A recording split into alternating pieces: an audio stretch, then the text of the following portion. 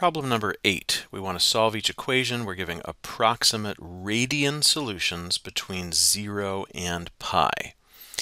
So when I look at tangent x equals 5/2, what I want to do is I want to find first all the solutions within one period of the tangent function, which would be between 0 and pi. Let's see, tangent is positive in the first quadrant and negative in the second quadrant. So I know I'm going to be drawing a first quadrant picture here. Tangent is opposite over adjacent. So here's the angle I'm looking for, and obviously it is between 0 and pi. I don't have any way to find it by hand, but that angle is in the zone for the inverse tangent function. Inverse tangent knows about angles between negative pi over 2 and pi over 2. So all I have to do is go to the calculator and I've got my answer. I am in radian mode. Tangent inverse 5/2, 1.1903. There's our solution, 1.1903 radians. Letter B. Now I can do the same thing on this one, although this one's quite a bit trickier. I want all the solutions in the interval 0 to pi. That is the period of the tangent function. It's a negative ratio this time, so I know that I should draw my picture in the second quadrant. Tangent is opposite over adjacent. The 11 would get the negative sign. The x clearly is negative there. So here is the angle that I want. The problem is that's a second quadrant angle. It's bigger than 90 degrees. Inverse tangent has only heard of angles between -90 and +90. So I'm going to have to find some way to use symmetry and the calculator to get my answer. The key with tangent is to remember the period is pi. So the values repeat themselves every 180 degrees. In other words, if I rotate it around exactly 180 degrees over to this quadrant, I'm going to find the exact same triangle, same labels. It'll be the 3, of course, that's negative this time. This little angle here, that is findable by the inverse tangent function. That is a negative angle in the fourth quadrant, and inverse tangent knows about it. Well, if I can find that angle, let's say it was -30 degrees, all I would have to do is rotate around an extra 180 degrees, and that would take me to this spot. So I'll do this in 2 steps. I will find the green angle. Why don't I call that A? That's going to be tangent inverse of -3/11. Tangent inverse -3 over 11 gives me -0.2663. That is not the answer. To get my answer, as we said, I'm going to have to add 180 degrees onto that. That'll take me to the spot I want. So my x is that A value that we just got plus pi more, plus 180 degrees more. All I need to do is go back to the calculator, take that last answer, and add pi to it. That gets me 2.8753 radians, and that would be the final solution. We used the tangent inverse function to give us the one angle that it knew about, and then we used the symmetry of the picture to find ourselves the answer in the interval we were looking for. If the original interval had been, say, between -pi over 2 and pi over 2, then this would have been the answer. But I was looking for 0 to pi, so I had to make that adjustment. Problem number 9. We're given one trig ratio. We're told information about where the angle is located, and we want to find another trig ratio. We can do this all by hand using a simple picture. Tangent theta is -1/4. Theta is in quadrant 4. So I'll draw myself a reference triangle picture in quadrant 4. Tangent is opposite over adjacent. The negative obviously would be here, so -1/4. Here's the angle in question. Well, maybe that's the angle, or maybe it comes around this way.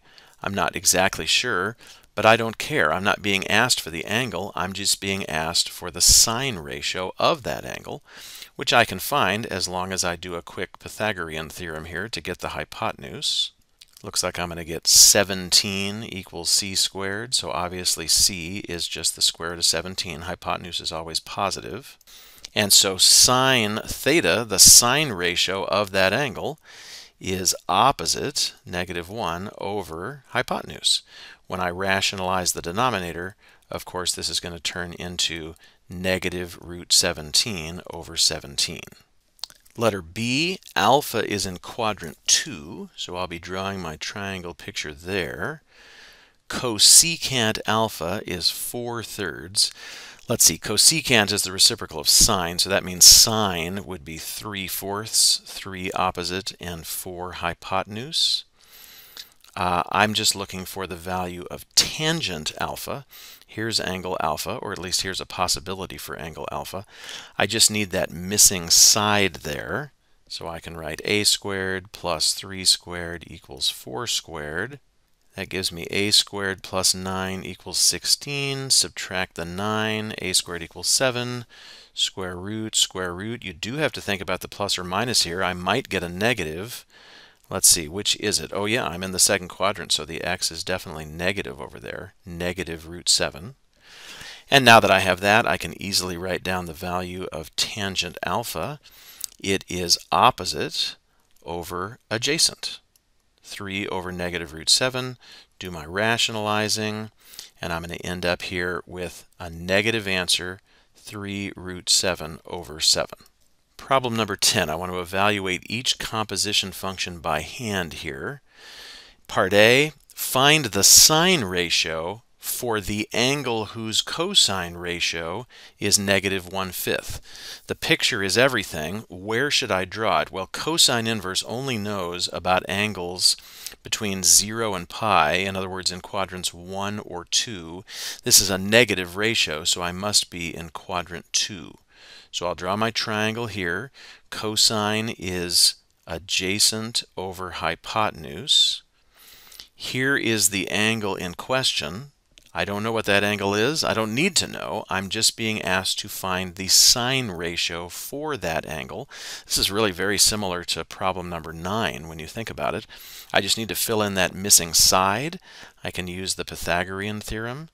-1 squared plus b squared equals 5 squared.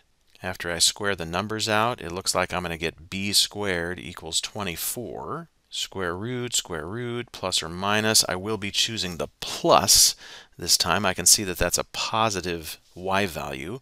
And this simplifies to 2√6. 24 is 4 times 6. I can pull the 4 out as a 2. So my b value here is 2√6. And now I can write down the answer. The sine ratio would be the opposite, the 2√6, over the hypotenuse, 5. Letter B is similar. We are assuming that x is positive. Let me write a little 1 here so that it looks like a ratio. If x is positive, then I'm drawing a first quadrant picture. The tangent ratio of this angle is opposite over adjacent, so 2x over 1.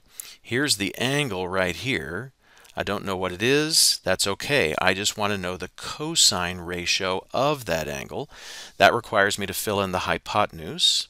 I can do that using the Pythagorean identity. Let's fill in our pieces. 1 squared plus 2x squared equals c squared. That's going to give me 1 plus 4x squared equals c squared. I'll square root both sides. I don't need to worry about plus or minus because I'm dealing with the hypotenuse, and so obviously c is equal to that square root, 1 plus 4x squared. There is no way to simplify that. I want the cosine ratio. Well, the cosine ratio would be adjacent 1 over hypotenuse, which is that square root.